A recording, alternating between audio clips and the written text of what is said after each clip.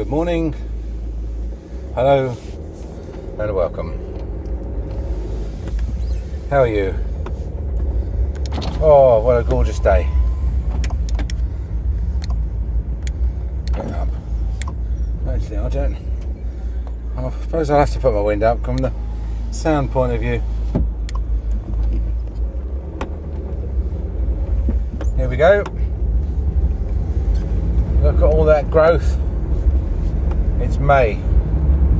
May is the time of year where you can lie down on the lawn and watch the grass grow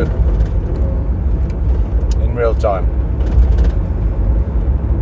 Let's clean the windscreen up a bit.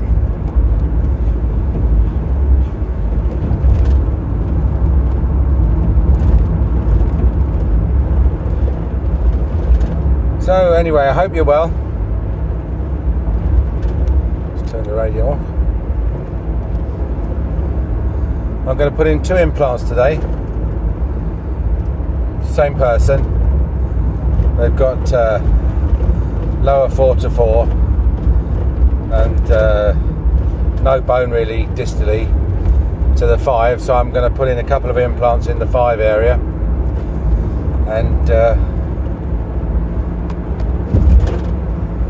sort of extend the occlusal table a bit, on the basis that sort of 10 teeth in each jaw is about enough, you know, for appearance and for chewing and for speaking. It's the old Yorkshire rule of 10. It's my late father-in-law. Wouldn't bother, well, he would bother filling. He wouldn't bother trying to save anything much behind the 6s. Certainly wouldn't root treat anything, wouldn't root treat a molar really. I'll never forget his face when I was a dental student and he asked me, you know, what I would do about such and such, this and such of that, and I told him that I would root treat a 7, I would root treat an upper left 7, and he looked at me like I was mad, you know, like, you know, really, are they doing that now, root treating 7s, who ever heard of it? You know, he'd root treat a 1, a 2 and a 3, or a 5, and that's probably about it.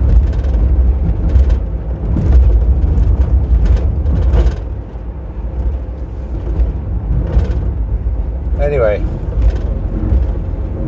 I was just going to say a few other thoughts that had occurred to me following the publication of this Public Health England report on NHS dentistry.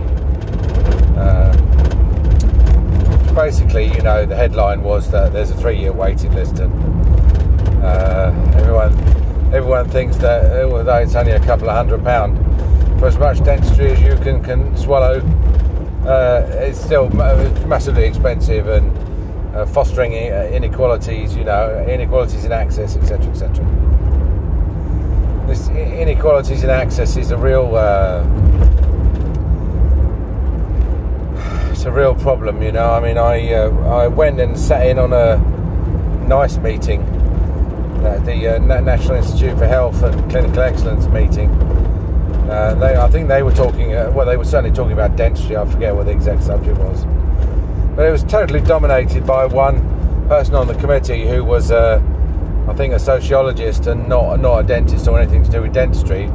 But she totally dominated the proceedings by insisting that there was an access inequality, and that it was up to the NHS to make sure that it was open to everyone who was entitled to receive it, and her particular favourite ethnic group was Romanian travellers, and basically travellers in general, and she said that travellers can't get access to dentistry, basically because they never stick around in one place long enough to get registered.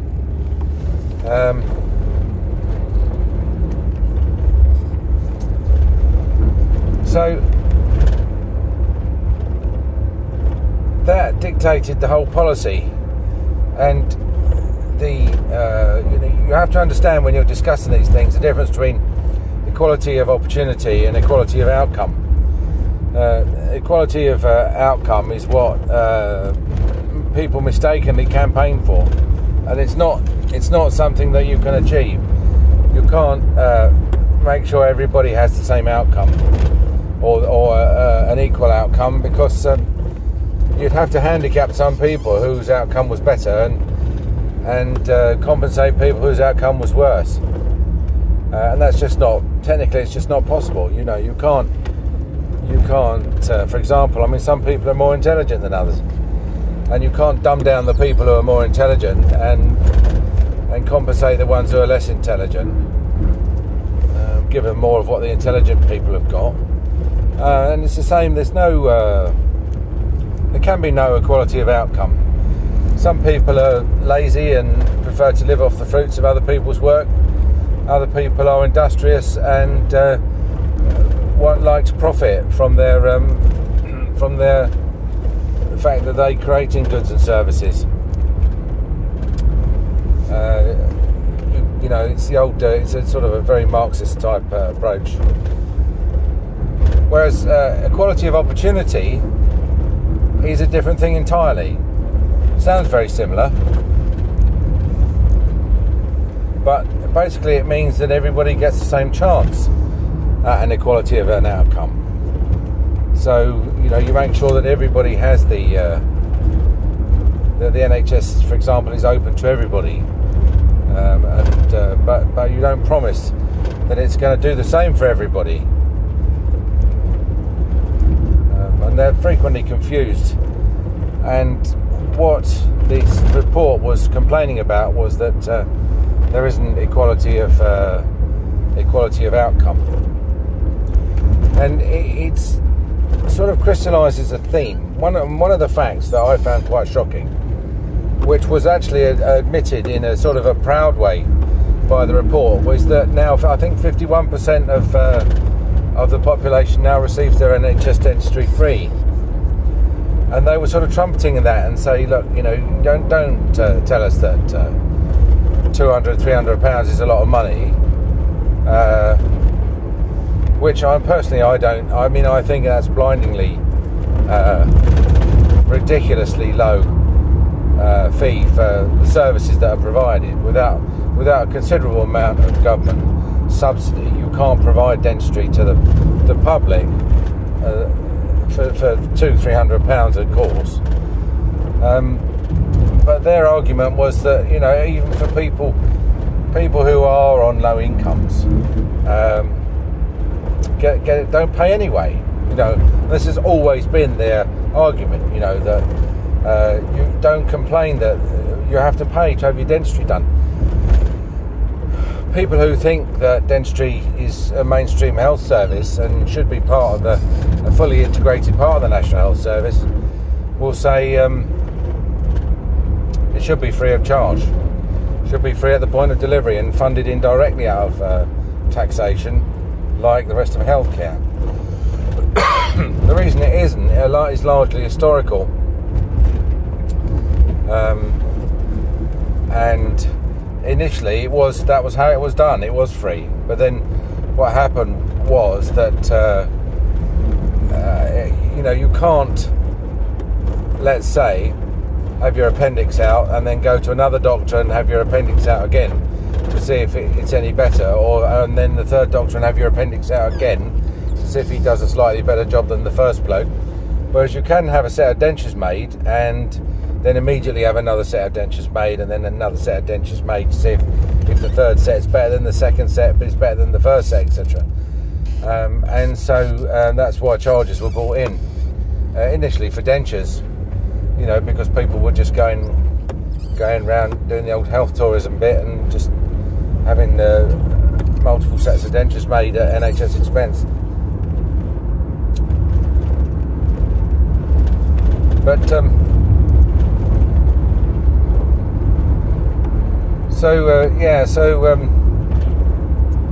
there's a sort of an ancient it must be 70 years old now principle that dentistry is chargeable because to keep a cap on demand, and and they've tried other ways as well. The old what's it called, prior approval, where if something was above a certain level, say £300 or something, you had to, the course of treatment, if the fee was above £300, you had to send off and get it rubber stamped by some clerk who'd look it up on a list of what's allowed and what wasn't allowed. It wasn't a clinical decision in any way at all. Possibly the people who drew up the books of the tables as to what was allowed and what wasn't allowed sort of tried to convince themselves that they were doing it on some sort of clinical grounds, but in practice obviously every clinical case is different, so that really shouldn't. It was a terrible abuse of clinical privilege, and it was perpetuated by a bunch of clerks in Eastbourne who turned down basically anything that was expensive, however, irrespective of need. So now we've got a situation where the health service is still justifying this charge in the face of people like my lady complaining about access, by saying that if you're on used to be income support, but I suppose now it's universal credit, that you get it free anyway, and to have more than half the people using the National Health Service now exempt or fully remitted charges. And exempt there's a slight difference. Exempt means that there is no charge to you. Fully remitted means that there is a charge, but you are exempt from paying the charge. So therefore it's the same thing. I mean, you still don't pay anything, but there is this, just in case you'll wonder why we always say exempt or fully remitted, it's because of this distinction. And that figure surprised me, because I thought that's funny, because I don't ever remember it being that high. Now I always remember it being in the sort of the 20-30% mark, and certainly when I worked in the health service, a lot of people were exempt or fully remitted, but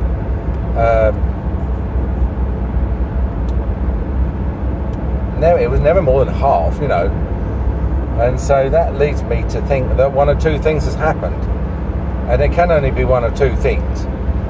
One is that the population as a whole has got much less wealthy.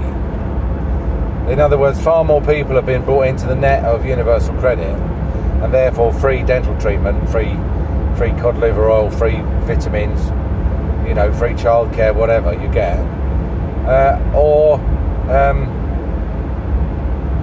the vast majority of, or the majority of people now who use the health service do so because they have no choice, because they have no money to do anything else. They have no alternative. Where have all the fee-paying patients gone on the health service? That's what it all boils down to. Are they all impoverished and broken and had to go on universal credit, or are they choosing to either not attend the dentist or go elsewhere? And certainly we've got a lot of patients. I mean, we had 5 new patients yesterday. 5 new patients yesterday. Now, we don't really keep track of whether they've come from the NHS sector, but I think a large number of them have. I'd say 50% of all our patients come here from NHS, formerly NHS practices.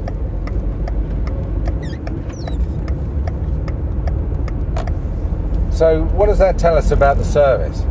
Well, I think what it tells me, having observed the service over that period of time, is that the government has succeeded in its objective, which was an unstated objective, but we always thought it was a sort of a tacit objective. We always assumed that their objective was to make anyone who could afford to go privately go privately. What they wanted to do was maintain this narrative that the National Health Service is for anybody, and everybody, and they have to do that because everybody pays national insurance. Everybody, they don't necessarily pay it, but everybody's liable for national insurance. Everybody. And so if you're taking money off of someone for you know, let's say whatever you're going to spend it on, whether it's on the armed forces or whatever, you can't say, well, we're gonna tax everybody and we're going to set up an army, but the army is going to defend everywhere except Kent. Right? Kent is not going to be defended. And so obviously the good burghers of Kent will then turn around and say, well, why are we paying income tax towards the army if we're not going to be a beneficiary of the defence? And it's the same with dentistry. You always get people coming in and saying, no, I pay my national insurance. I pay my national insurance. You don't get it so much now, but I'm sure you still do on the National Health Service. In NHS practices, where they come in and say, I pay my national insurance. I'm entitled to get this done on the National Health Service. And to raise a tax, like, I mean, it's called national insurance, but it's just another type of tax. But to raise a tax that is intended to pay for a universal benefit and then to say to certain classes, you're excluded from this benefit, it's not politically acceptable because it leads to resistance to paying tax. So what you have to do is you have to maintain the veneer that everybody's entitled to this service, while at the same time, behind the scenes, try and all these machinations to try and make sure that nobody can, so far as possible, deter them from taking advantage of this service. So how have they done that? You know, how have they deterred people to the extent that the majority now are exempt? You know, which again would please my lady, because she'd be like, well, yeah, you know, that's precisely what the service is for. Rich people, she felt, should pay tax and the services which are only available to the poor, and not complain, you know. And I must admit, I've got a little bit of sympathy with that, because there is what I call the sort of there but for the grace of God, you know. I mean, I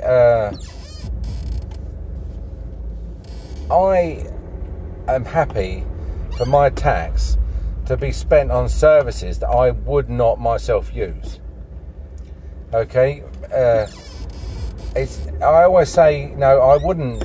I don't think I'm ever going to need that. Say universal credit. I hope and pray I'm never ever going to need universal credit.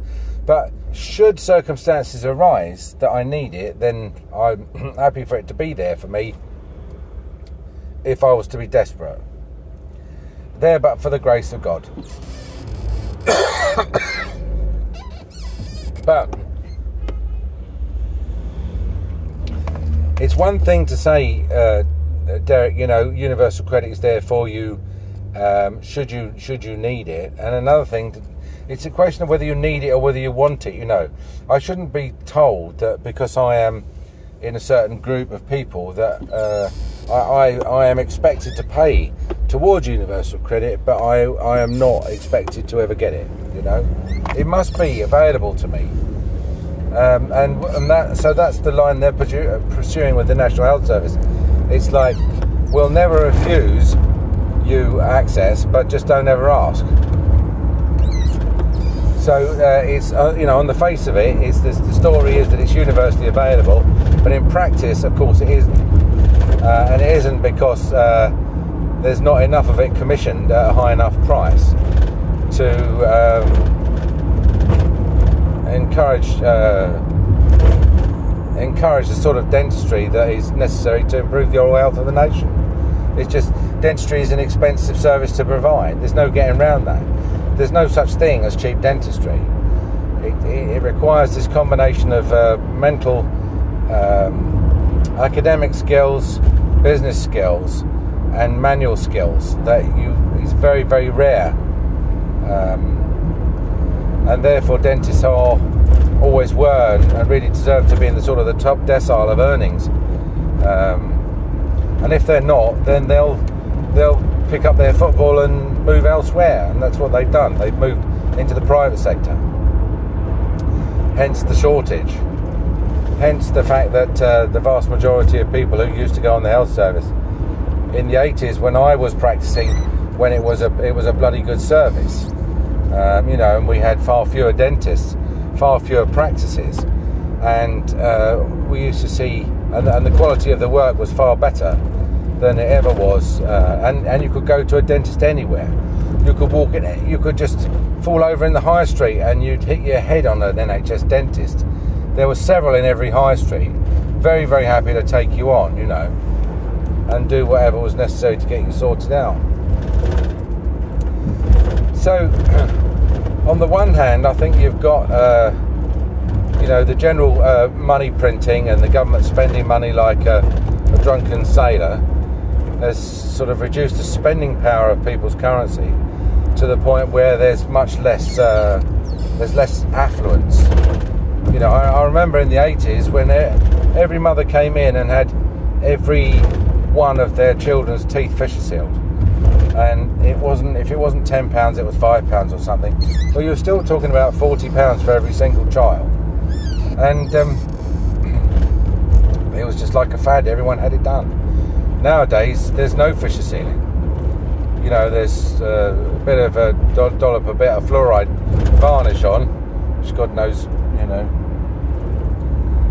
the main beneficiaries of that have been the people that make the Durafat varnish, I would say.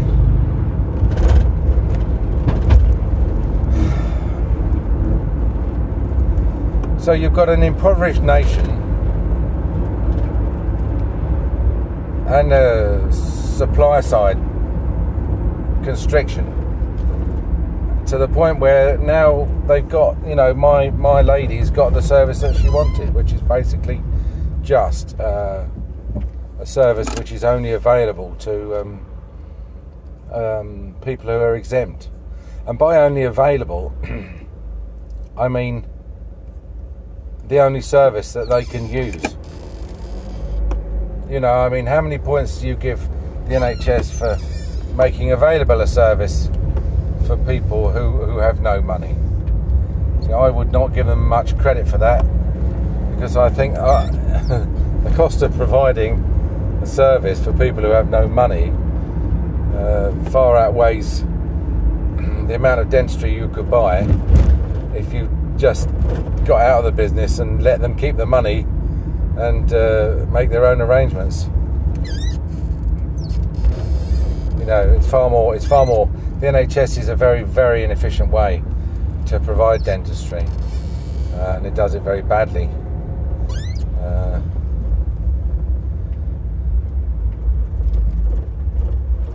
There we are. Let's let this lady out. She didn't know, did she, when she decided to buy a house in Sprackling Lane, that she was going to spend 30 minutes getting out of her road in the morning?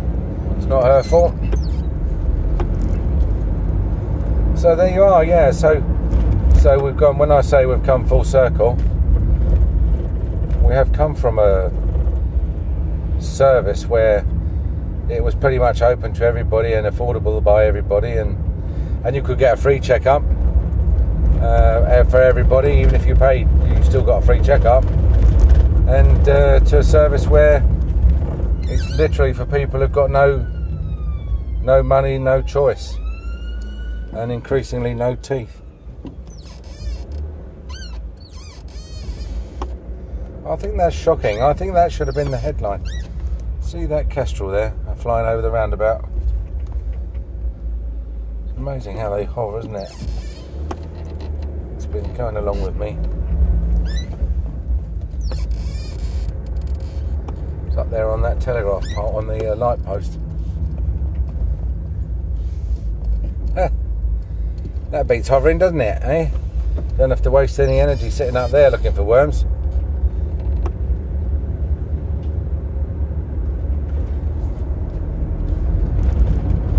No, I think that's shocking. I think that 51% of the people who take use the National Health Service now are exempt, and of course they're welcomed in by the dentist. The dentist NHS dentists love exempt people. Okay, I'll let you into another secret. NHS dentists love exempt patients because basically they are so grateful to even find a dentist, to have some dentistry, to be able to tell their friends they've got an NHS dentist, that do not question for 1 second anything the dentist tells them. The dentist can just get them in, sit them down, and then say, right, you need X, Y, and Z, and do it. And the patient doesn't care because they're not paying for anything. The only stake they've got in the whole thing is the stake of their mouth, and they're being led to believe that the state of that's being improved. And you know, they're on the one hand they've got this sort of Damocles hanging over them. So if the dentist says, no, I'm sorry, this tooth can't be root treated, it needs to be extracted, for which the dentist gets paid exactly the same amount of money, you know, for like 1/10 of the amount of work and the expenses, the exempt patient just says fine, whatever, you know, and the dentist is happy. The patients have got some dentistry, and it's the Department of Health takes some credit, and everybody loses their teeth. Man, it's a crazy system, crazy. All right, I'll talk to you soon. Bye.